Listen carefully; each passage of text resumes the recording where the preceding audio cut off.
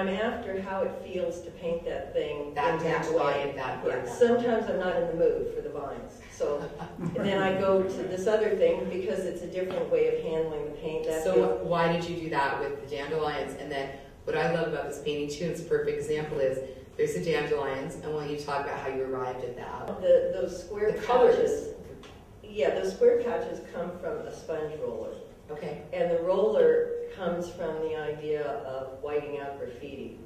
Radically fine now if they do not white out their graffiti. I did not know that. So you don't see any graffiti anymore, at least up and down. Yeah, you just see those marks, and they're really compelling because nobody's getting the paint match right. You know, it's right.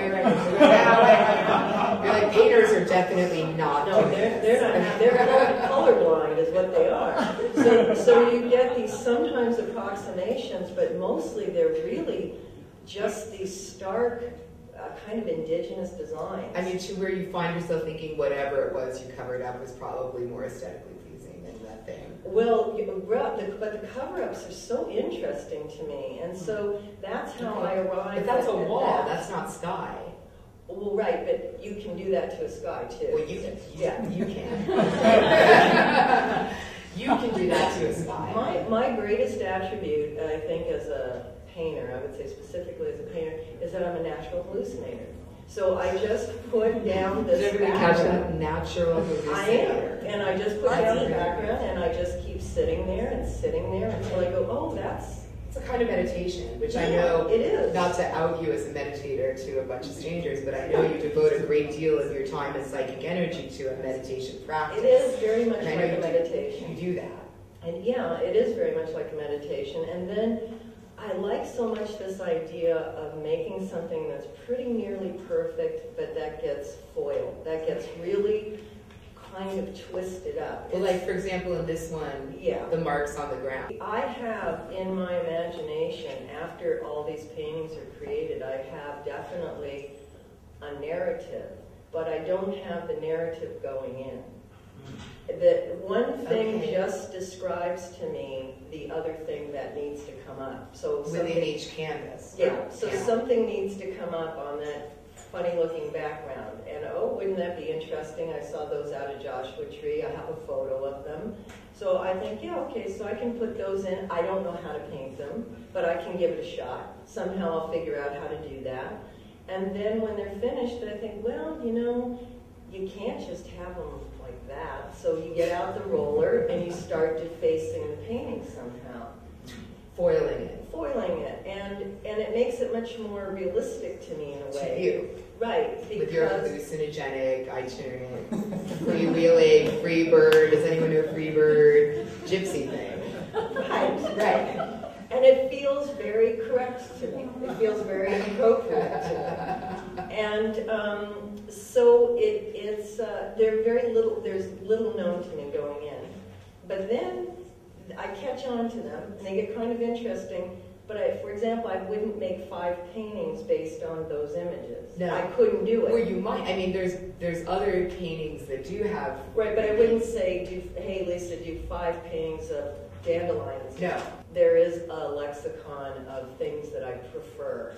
I prefer certain natural elements, of course. The flowers, the flowers. What's with the vine? I think of the vines as more of a desperation idea. Really? See, I would have guessed that. Okay, talk about that. Yeah, the vines, I mean, if you watch them kind of in nature, you see these poor little things jetting out, just trying to climb somewhere, trying to wrap themselves around some stability. So they can something stable. Yeah, but yeah. Well, sometimes they do, and sometimes they don't. Yeah. But they're really they're these desperate but beautiful little elements that are really reaching to ground themselves onto something. For example, that painting right there, the way it's not particularly overbearing. I mean, in other words, you talk about that, and I noticed the one tiny little flick of the vine around the beak of the bird. Yeah. When really the subject is this tornado that's destructive. Right, but they'd all like to do that. You just made it go. They'd all like to do that. All those vines would like to do that, but one got lucky. So that's graffitied the word albedo, so it's a tag. This is superimposed on a picture of the glacier and the sea, and it has and the painting is called "We Destroy the Things We Love." And it seems to me remarkable because it's the only sort of, first of all, there's text, which is rare for you.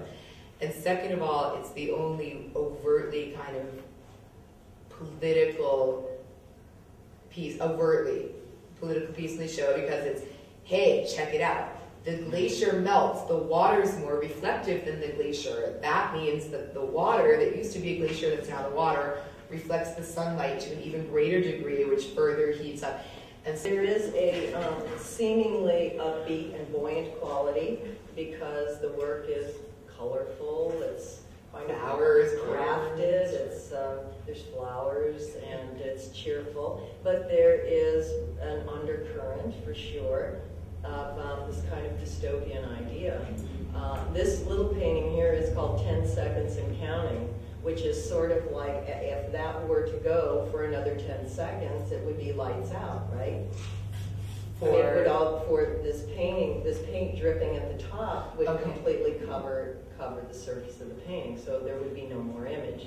And the image is a cotyledon, which is the very first leaves that come from this small sprout of a new kind of birthed plant. There's a painting back here with this little city in the bottom right corner, right, very Mondrian-esque. Right, and it's called Memories of Chandigarh. And Chandigarh is a Le Corbusier project in the 1950s, and it was built in Chandigarh, India, and it still exists today. You've been there? I have not been there. Okay. You've been to India? I have not been to India. Really? But Chandigarh is interesting to me insofar as I love high modernism, and it's built in a developing country, and it's very now tawdry and sort of decaying. And so you have this high modernist idea and design that is kind of disintegrating and falling apart. Is really a fascinating idea to me. So this is my idea about Chandigarh. Really good art is, anybody can come to an artwork and begin projecting. So your relative painted these birds, right? Natural history. So I don't have that, and probably no one else out there has that, right? But the idea that you can come to an artwork that is open enough that it prompts your imagination with a few key things, that you can make up your own narratives for them. And so you're not attached. I mean, because your titles are very evocative. Yeah, I have my own ideas, for sure. But you're not, it's not important to you whether people follow your train of thought. In fact, I wish they wouldn't, because I already know what I think. I'd like to hear what other people think, right? Well, that's a great set. I mean, we have more stuff we could go on forever, but I would like to know what other people think, too. Do you have a title in your mind when you're painting, or nothing? Pretty much nothing. Although you've got some great ones. I mean, that's a good question. You've got some really good titles. Yeah, but usually the narratives take hold well after the painting is completed. Occasionally, a title or a word would come to my mind, occasionally, while I'm making the painting. While I'm making it. Yes. But I prefer not to know very much, because if I knew what the result would be, it wouldn't be that interesting to me. To know very little feels much more compelling, and it keeps me in there, and it keeps me painting. I mean, anyone who paints in this room knows that painting is ultimately about the most solitary task I can think of.